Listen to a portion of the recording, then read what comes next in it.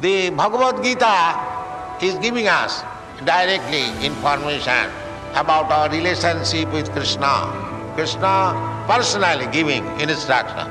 So what is his position and what is our position, what is our relationship with him and what is the ultimate goal of life. Everyone is speaking about God. That is human nature.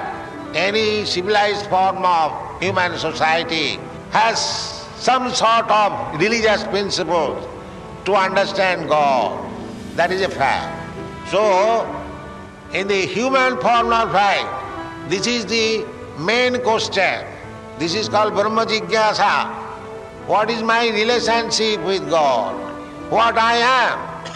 Why I am suffering in this material world? Is there any solution? This is the business of human form of life.